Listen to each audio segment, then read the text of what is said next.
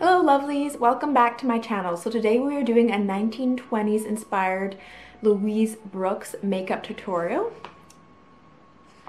And if you're new to my channel, hello and welcome. My name is Laura. This is a channel where we talk about all things vintage, fashion, and beauty. So if you love those things, please don't forget to subscribe and hit the big red button below. Alright, let's talk a little bit about Louise Brooks so you can kind of get a bit of history about her. So she was born on November 14th, 1906 and passed away on August 8th, 1985. She was really well known in the 1920s and 1930s. She was regarded as a kind of a jazz age icon and a flapper sex symbol due to her popular bob hairstyle. Alright, let's jump right into my Louise Brooks makeup tutorial. So we're gonna start with the smoky eye. The 1920s is basically the birth of the smoky eye. So a woman had very dark eyes, or like gray, kind of dark blue eyeshadow. So I'm gonna go in with a dark blue, and then after that I'm gonna go in with a gray. To start, I'm gonna go in with a smaller brush, and I think I'm gonna do a bit of the dark blue mixed with the green, and then after that I am gonna go in with the gray. But I kind of just want to darken it up and create a really nice smoky eye. And this dark blue, you don't need very much, but for the 1920s, they basically did all the way through the lid. They didn't, you know how like in the 1960s they do the crease. It's basically just a smoky eye.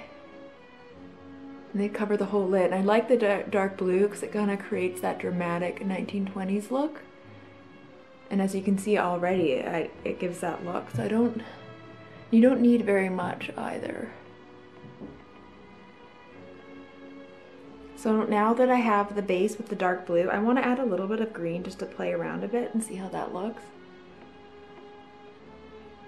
And there was an emphasis, I feel like in the 1920s, everything kind of was elongated this way, outwards, the eyebrows and the eye makeup. So it wasn't lifted up, it was more scooped down. So I'm kind of trying to make it go like this way a bit, downwards, versus like lifting up. And then I'm just adding a little bit green on top just to kind of play up the look a bit.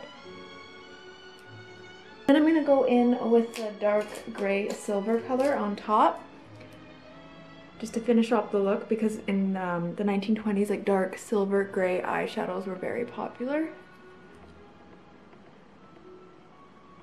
This is more like an evening out, silent film flapper look.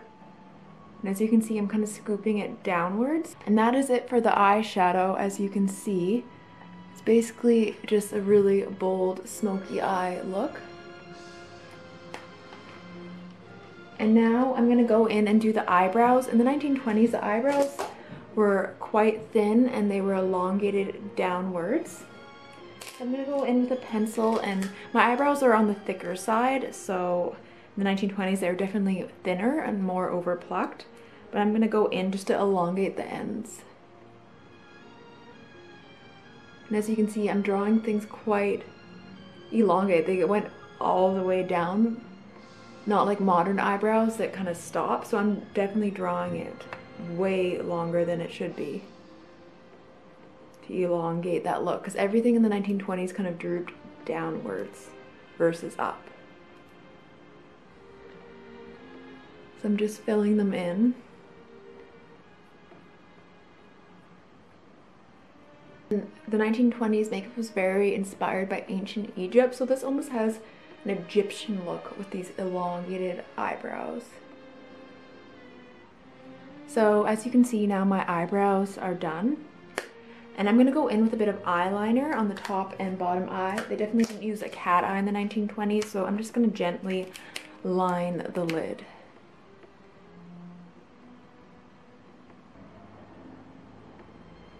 And as you can see, I didn't do any wing at all. I just basically lined the lid. And then I'm going to go underneath. And that is it for the eyeliner. So I didn't do any cat, I just basically lined the top and the bottom. And I ended up getting some eyelash extensions, so I'm not going to put on mascara. And in the 1920s, they didn't wear mascara underneath either. But if you don't have eyelashes, you can use the Besame Cosmetics Cake Mascara. You could also even try this for your eyebrows too, to do them. I know it comes in brown too, if your eyebrows aren't that dark. So you could use this for your mascara, because in the 1920s, they used cake mascara. Now I'm going to go in with the blush. I'm going to use 1915 Rose color from Besame Cosmetics. And this is a nice historically accurate rose color. And in the 1920s, they didn't do elongated like brush strokes for the blush. It was done in a circular motion, and it was done kind of lower because they wanted everything in the face to be rounded instead of like elongated up. So I'm going to go in and do rounded brush strokes in a circular motion lower down on my cheeks.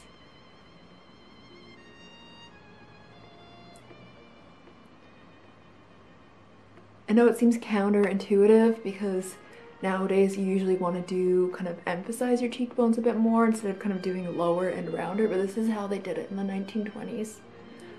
In like a round kind of circular motion on your lower cheeks.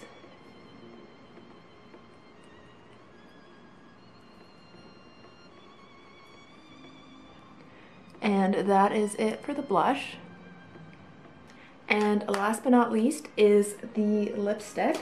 So in the 1920s, they had that Cupid's bow look.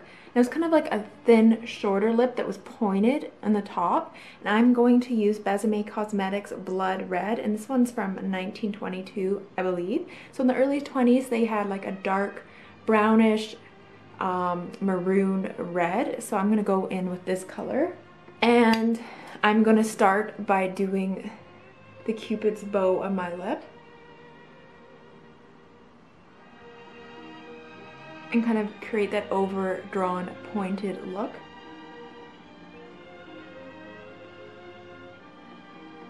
And I like the Besame lipstick because it has kind of a flat end. It's easy to do that 1920s look, so I just use the tips and use it to point my lips.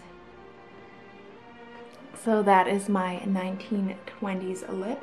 As you can see, it's quite pointed in the middle to create that Cupid's bow look.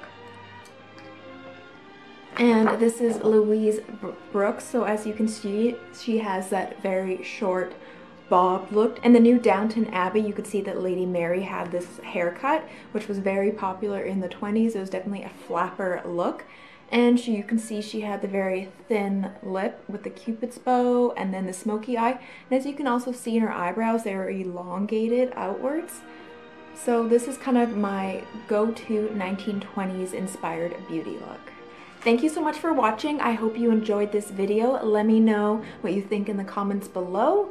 Have you tried a 1920s look, and which decade or movie star would you like me to do next?